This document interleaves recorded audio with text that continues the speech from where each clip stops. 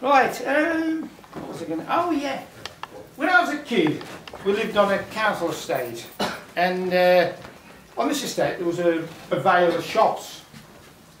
And the shop on the end was a fish and chip shop. And it was kept by a bloke named Dennis Rudge. Now everybody called him Rudgy. I never went in there a lot. I don't suppose we could afford fish anyway, but anyway, we grew our own taters, and I preferred my mother's chips to his anyway. They're much better, in my opinion. But Rudgy, everybody called him Rudgy.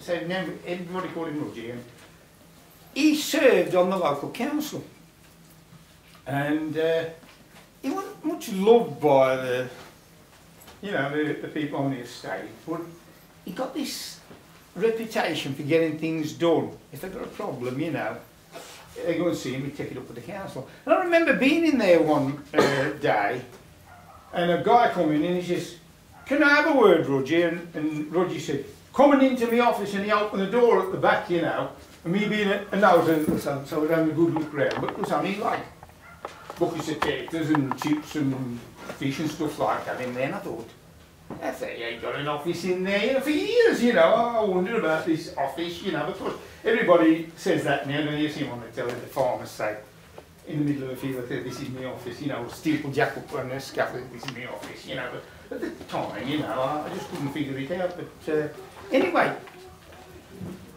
Rudgy was made the mayor of Rowley Regis, and I don't know how old he was, I don't think he was that old, but part way through his term, he died. And there was a big funeral, it was like a state funeral, They only got to go down the road to the cemetery, but anyway, his family figured that, like, being, a prominent person in the community, he ought to have a tombstone that fitted it. So they ordered this, it was enormous, absolutely, ridiculous it was. But anyway, the blokes come to fit this tombstone, and it's got to be concreted in, it was that heavy and big. So, when they concreted in, I was worried it might fall over before the concrete went off. There happened to be a telegraph pole handy. So, they fastened a cable from the telegraph pole to the top of this stone to hold it in place while the concrete went off. Well, word got out about this monument, and that weekend everybody turned up to have a look at it. Hundreds of them, they all turned up. And amongst them was Enoch and Aylon. Well, you see, they'd served on the council with Rudgy, and they said, well, they'd come to pay their respects, you see, but really they come to poke the nose.